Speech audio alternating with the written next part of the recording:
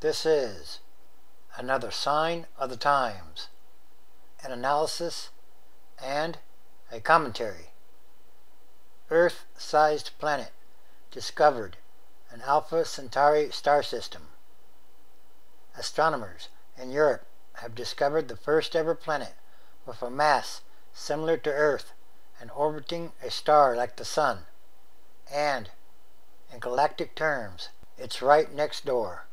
The unnamed planet is in the Alpha Centauri star system, the nearest system to Earth, according to the European Southern Observatory, ESO. Scientists say the new planet's climate likely would not be nearly as hospitable as Earth. Its orbit is very close to its star, and it must be much too hot for life as we know it. The newly discovered planet orbits a mere 6 million kilometers from its star, much closer than Mercury is to the Sun. Alpha Centauri is the nearest stellar system to the Earth's solar system at only 4.3 light-years, making it one of the brightest objects in the southern skies.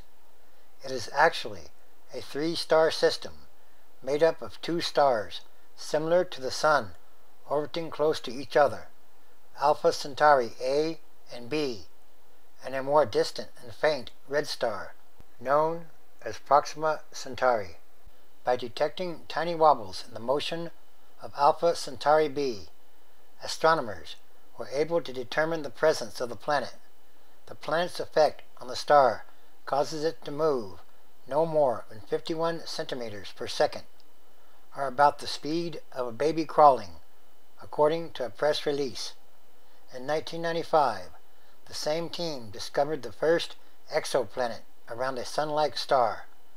There have been more than 800 confirmed discoveries of exoplanets using the same wobble method since then, according to the ESO, but scientists have yet to find a planet of Earth's size orbiting at a habitable distance from its star. In other words, there may be many Earth-sized planets in the galaxy, but there is only one Earth. Like every fingerprint or snowflake is unique. Also, 5 planets are packed into tiniest alien solar system ever found. The most crowded alien planetary system found yet possesses 5 worlds, all orbiting a star, at least 12 times closer than Earth does the Sun, researchers say. Investigators discovered these exoplanets using NASA's pioneering Kepler Space Observatory. The orbiting telescope has detected more than 2,300 potential alien worlds since its March 2009 launch.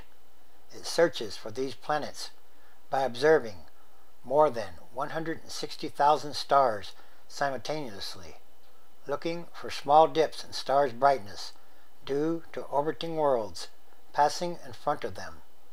The researchers used Kepler to analyze the planetary system around the star, KOI 500, a star about the mass of the Sun, but only about 3/4 its diameter, and only about 1 billion years old, less than 1/4 the Sun's age.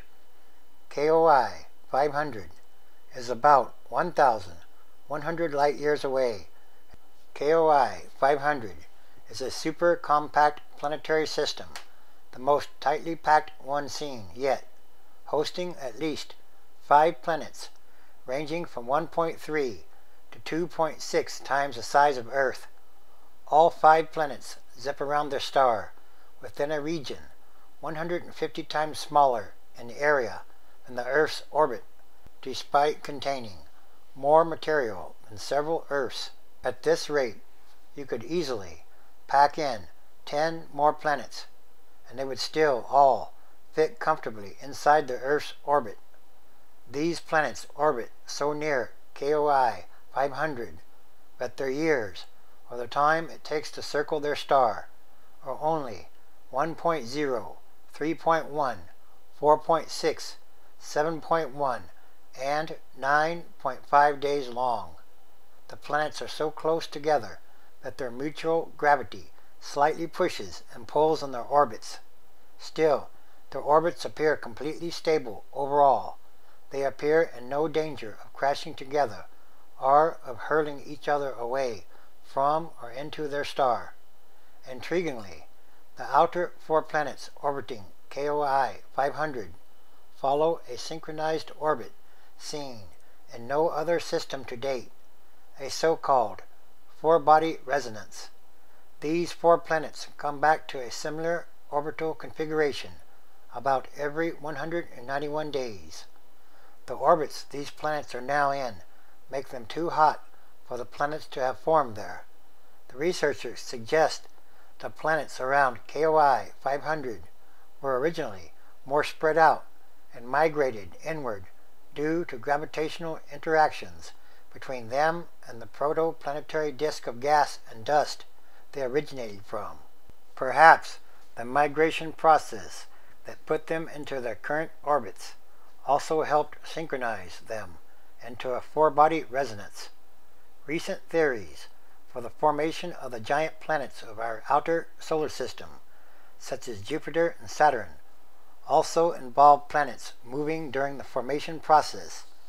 As these giants shifted their orbits, researchers suggest the gravitational pulls hurled asteroids and comets toward the inner solar system, causing the so-called late heavy bombardment, approximately 4.1 billion to 3.8 billion years ago, which pummeled Earth, the Moon, and the inner planets with a barrage of countless impacts. As scientists have discovered more and more exoplanets, they have found that most observed worlds orbit much closer to their stars than any planet in our solar system orbits the Sun, including so-called hot Jupiters, which are giant planets orbiting closer to their stars than Mercury does the Sun.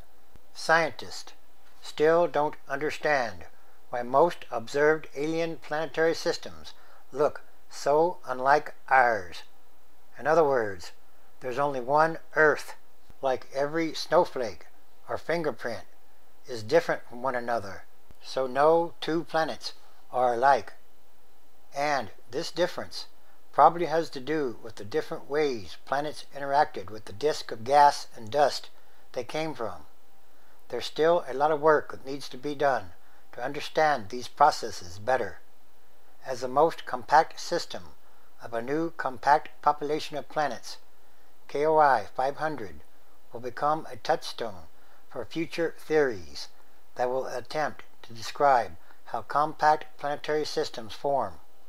Learning about these systems will inspire a new generation of theories to explain why our solar system turned out so differently. And yes, this too is another sign of the end of times as we know them, transition days, which is a time of extraordinary changes, happenings, and events, because it's about what kind of world or worlds are we leaving to the future generations, and that should be a very important question to ask. Everything is connected, and everything is numbered. Again, Genesis chapter 1. In the beginning, God created the heaven and the earth. 2. And the earth was without form, and void, and darkness was upon the face of the deep, and the Spirit of God moved upon the face of the waters. 3. And God said, Let there be light, and there was light. 4. And God saw the light, that it was good, and God divided the light from the darkness. 5. And God called the light day, and the darkness he called night, and the evening and the morning were the first day. 6. And God said, Let there be a firmament in the midst of the waters, and let it divide the waters from the waters. 7. And God made the firmament, and divided the waters which were under the firmament from the waters which were above the firmament, and it was so. 8. And God called the firmament heaven, and the evening and the morning were the second day. 9. And God said, Let the waters under the heaven be gathered together unto one place, and let the dry land appear, and it was so. 10. And God called the dry land earth, and the gathering together of the waters called he seas. And God saw that it was good. 11.